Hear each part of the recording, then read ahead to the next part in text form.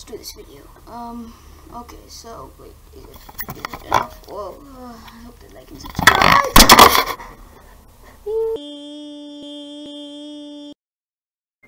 And we're back.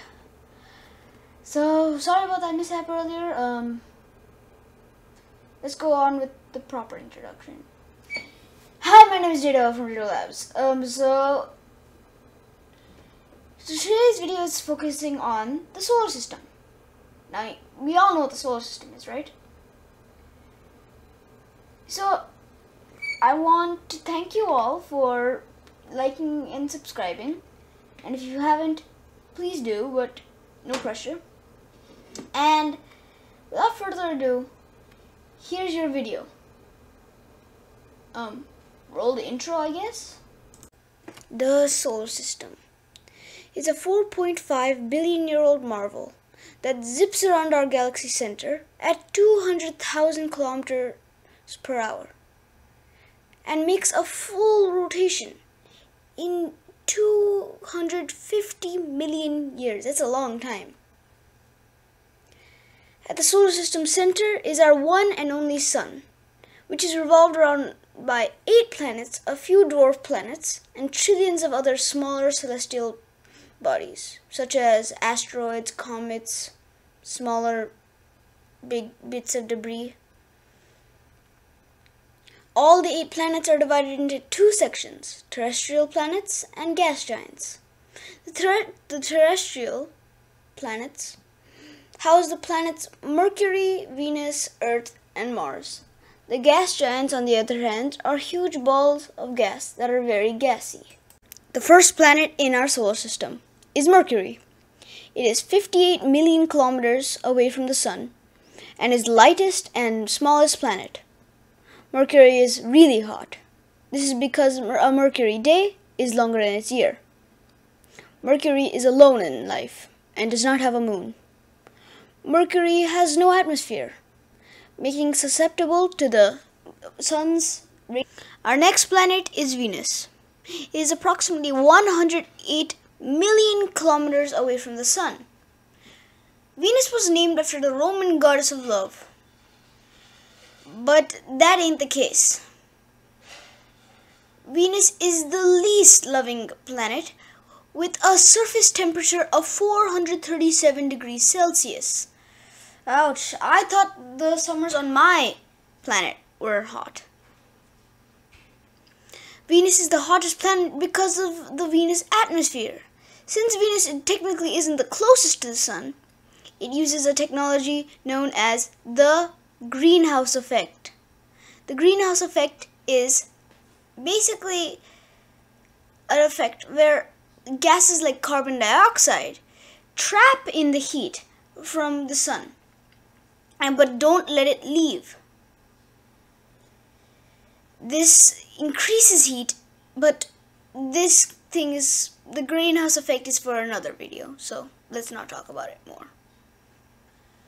Some other facts about Venus is Venus additionally has no moon and has an atmospheric pressure that is 62 times Earth's. This is it. Imagine just standing there, you'd be crushed like a tin can. That'll hurt. I'm just imagining it. I don't know. Okay. And now, the planet you've all been waiting for, Earth. Earth is 150 million kilometers from the sun. Earth is the only planet that can allow liquid water to form in large quantities. This is because of the moderate temperature of Earth. What's more is that Earth is the only planet in the solar system that is known to harbor life, like us humans. Earth has one moon, called the Moon. How about that? Mars is the second smallest planet and is 228 million miles away from the Sun. It is so small that it barely has an atmosphere and can only be strong enough to get a small, scrawny atmosphere. Mars is well known for its red and rocky color.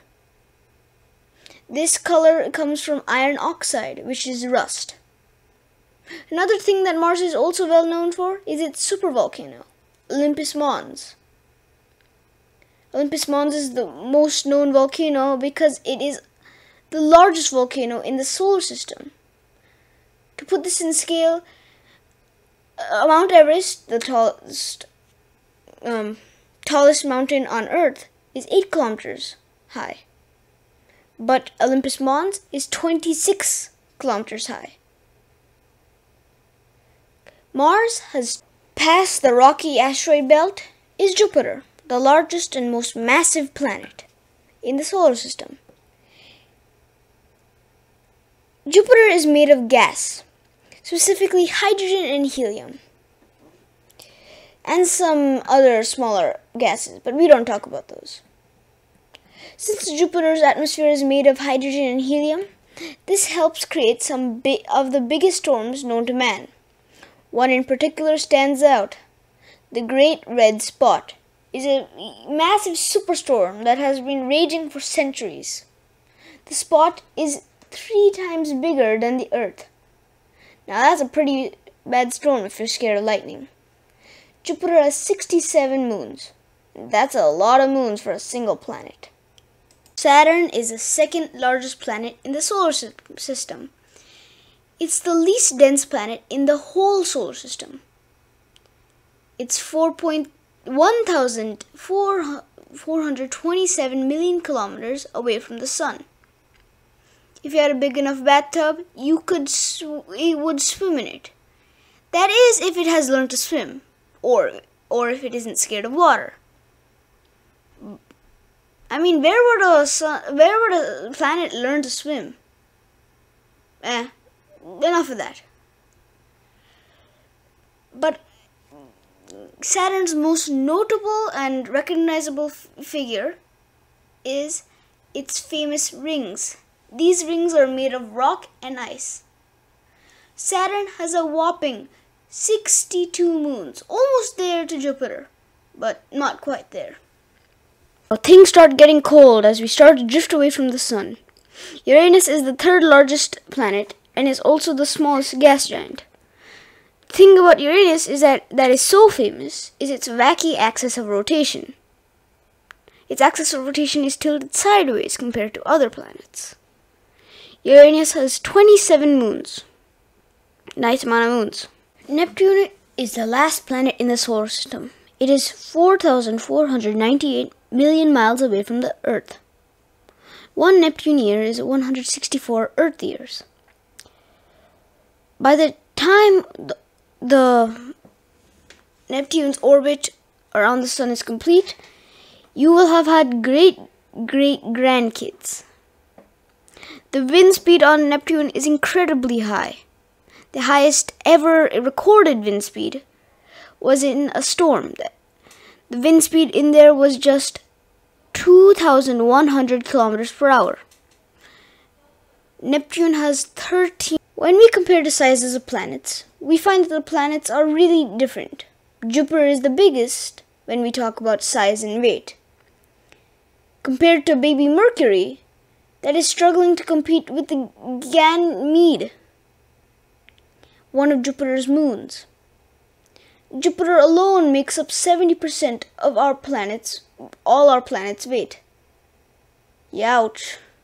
Somebody call the Weight Watchers. But this weight is good. Jupiter pulls back all the huge planet-ending asteroids that could kill most life on Earth. But even big Jupiter is a gnome compared to our Sun, which makes up 98% of our solar system. The Sun is mostly hydrogen and helium, and just a little bit of oxygen and heavier elements.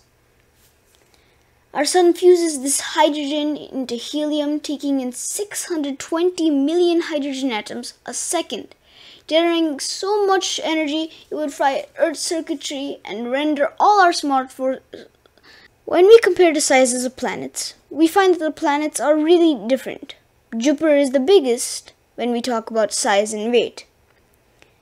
Compared to baby Mercury, that is struggling to compete with the Ganymede, one of Jupiter's moons. Jupiter alone makes up 70% of all our planet's weight. Youch. Somebody call the Weight Watchers. But this weight is good. Jupiter pulls back all the huge planet-ending asteroids that could kill most life on Earth. But even big Jupiter is a gnome compared to our Sun, which makes up 98% of our solar system. The Sun is mostly hydrogen and helium, and just a little bit of oxygen and heavier elements.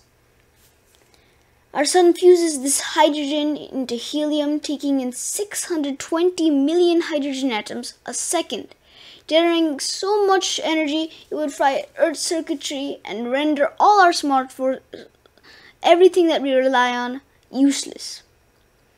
The Sun is also the center of attention for asteroids and comets. Big pieces of rocks come close to the Sun and orbit it. Trillions of asteroids and comets are the prime recipients of the orbit around the Sun. The first orbit is the asteroid belt, which is between Mars and Jupiter. The second orbit is the Kuiper belt, which is around on the edge of our solar system.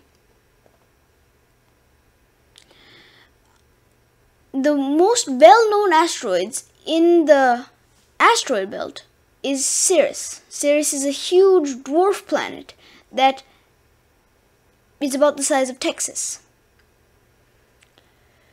The most famous dwarf planets in the Kuiper belt is Pluto, Mycme, and Hahnemoon. We usually think of the asteroid belt and the Kuiper belt as a place where asteroids collide and everything, hits each other. But really, it isn't. Most of it is empty space. It's really hard to get two asteroids in the same place at the same time. Actually, the asteroid belt's combined mass is just 4% of the moon's mass, and the Kuiper belt is only a tenth of the Earth's mass. The solar system is a 4.5 billion-year-old marvel that zips around our galaxy center at 200,000 kilometers per hour and makes a full rotation in 250 million years. That's a long time. At the solar system center is our one and only Sun, which is revolved around by 8 planets, a few dwarf planets, and trillions of other smaller celestial bodies, such as asteroids, comets, smaller big bits of debris. All the 8 planets are divided into 2 sections, terrestrial planets and gas giants. The terrestrial planets house the planets Mercury, Venus, Earth, and Mars. The gas giants, on the other hand, are huge balls of gas that are very gassy. Then go check out their channels, subscribe to them, like them, and tell them I sent you. So, subscribe to those channels, subscribe to mine, and just keep watching. Comment down below if the comments are on. And